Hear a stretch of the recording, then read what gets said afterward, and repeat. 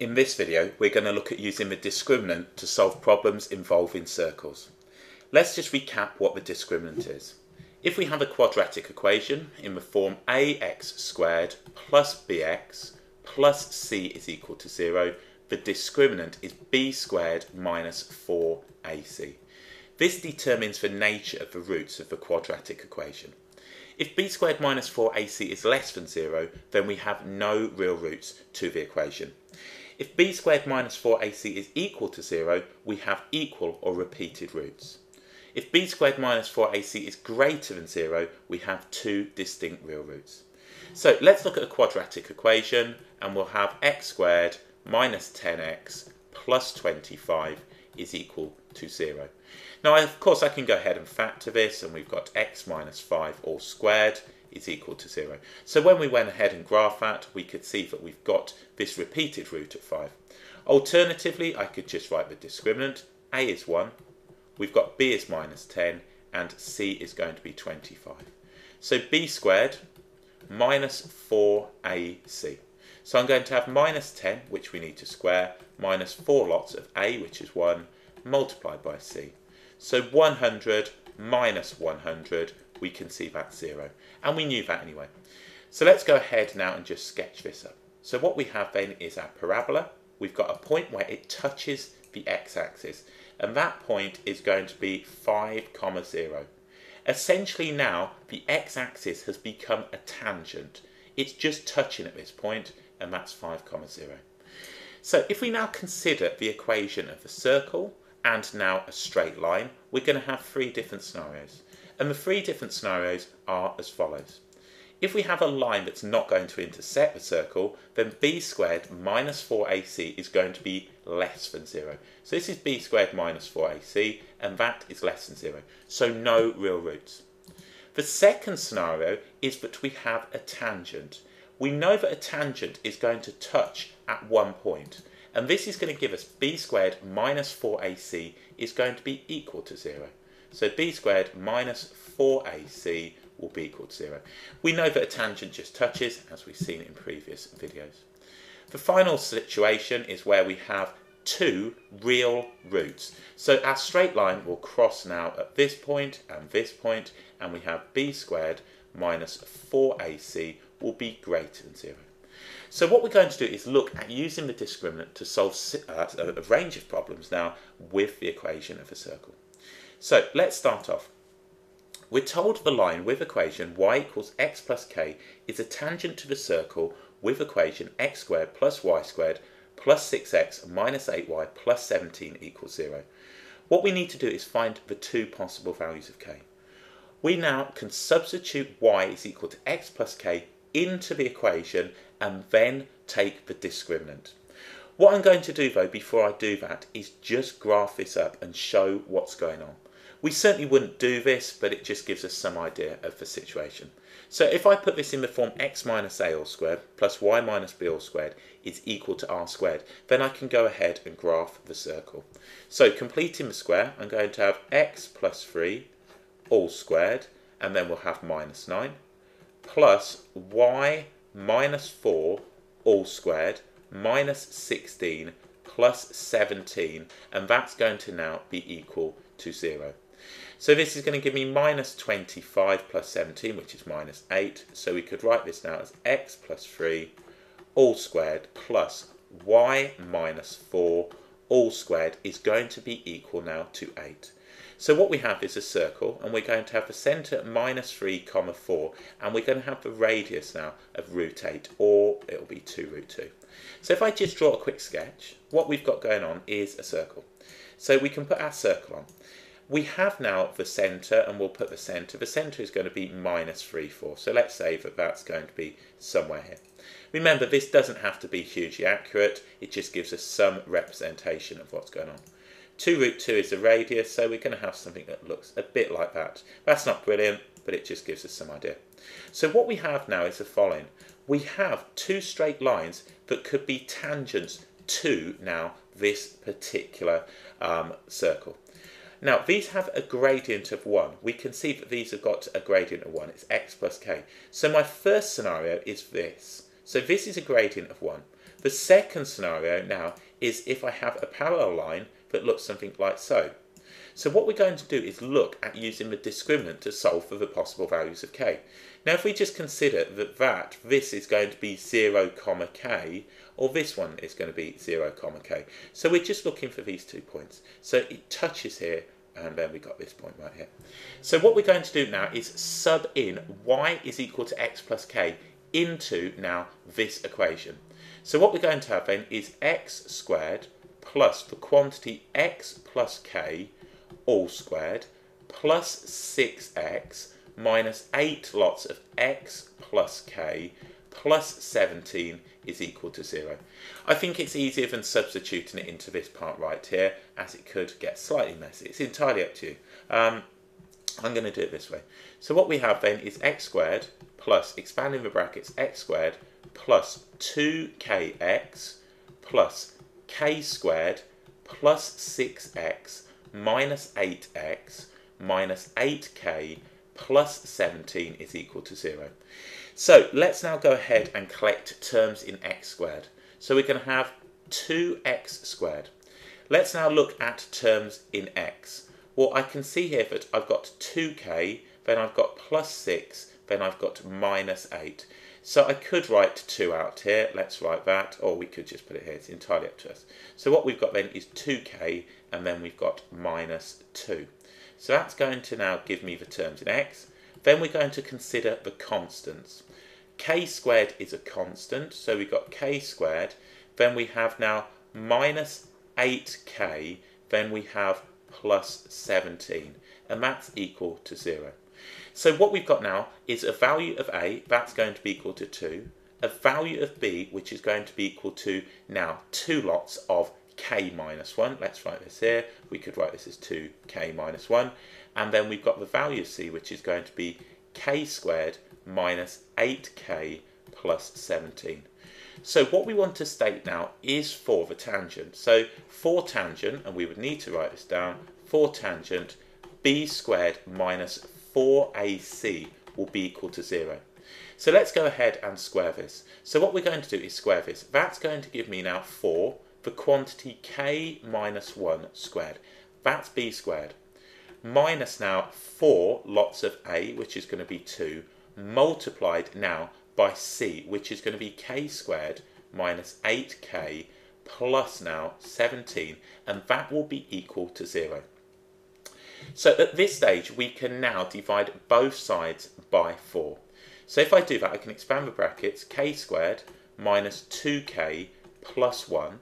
Then if we consider I've divided both sides by 4, so that's going to be minus 2k squared. Then we're going to get plus 16k. Then we're going to have now minus 34, and that's equal to 0. So now we're solving this quadratic in k.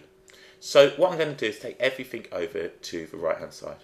So we've got now k squared minus 2k squared, so that's minus k squared, so we'll add that. Then we've got now minus 2k plus 16k, which is going to give me minus 14k. Then I've got now on here, that's going to give me minus, what have we got? We've got minus, in total here, that's going to give me minus 33. So we need to go ahead and add that to both sides. So that's going to be plus now 33. So if we look at this now, that's going to factor. So we're going to have, what's that going to be? K minus 11.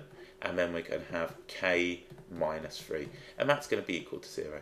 So we can say that k is going to be equal to 11, or we've got now k is equal to 3.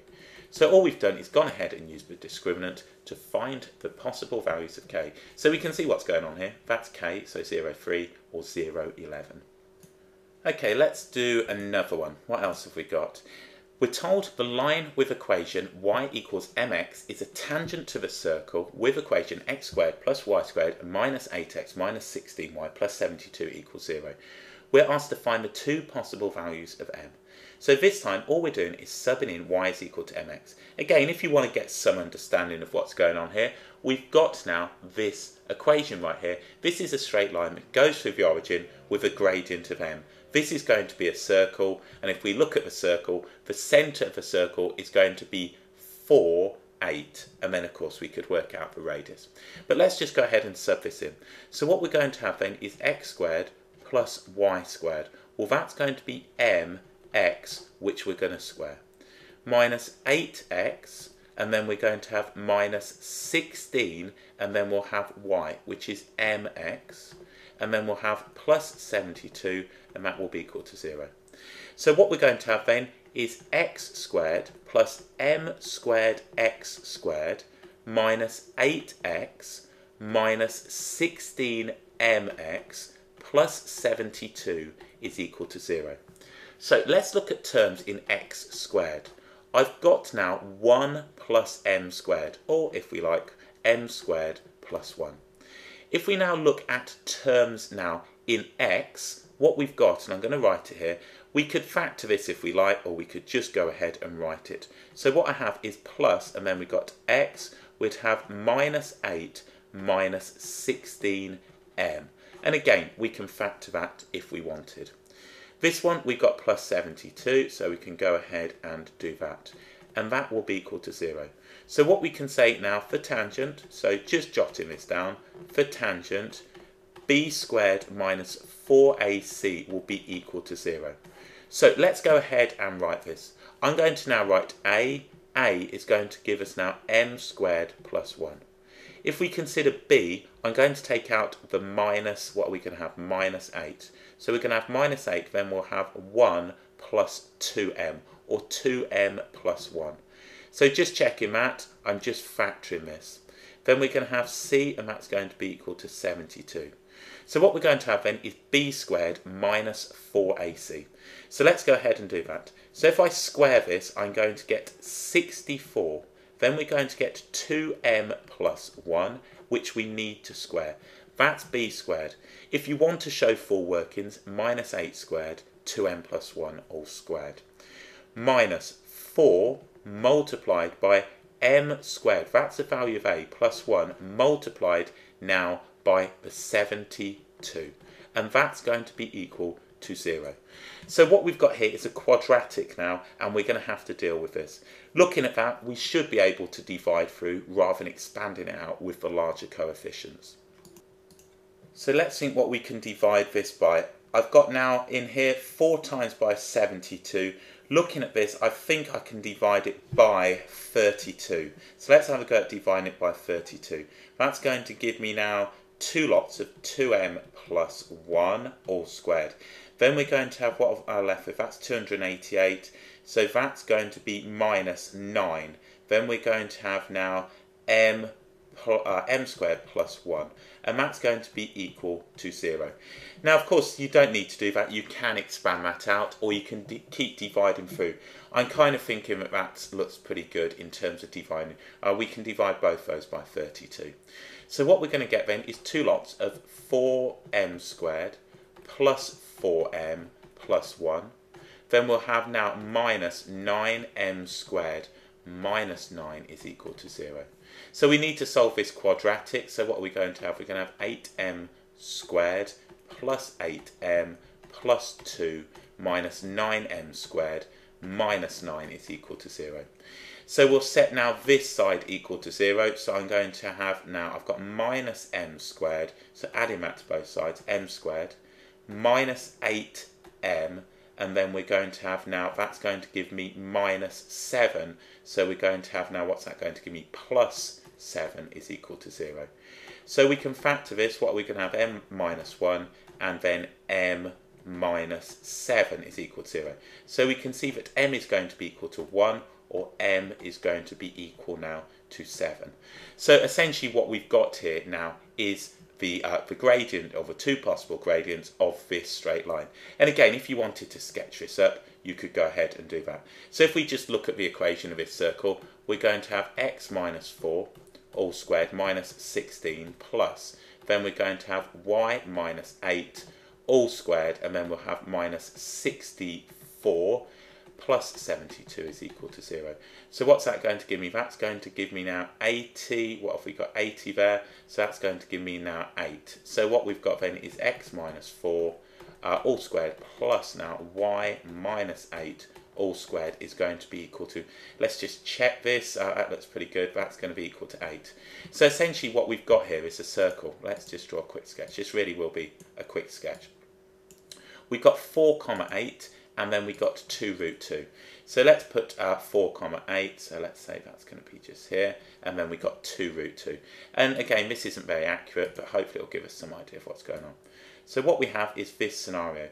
So we've got now 2 possible tangents to this. Remember, these go through the origin.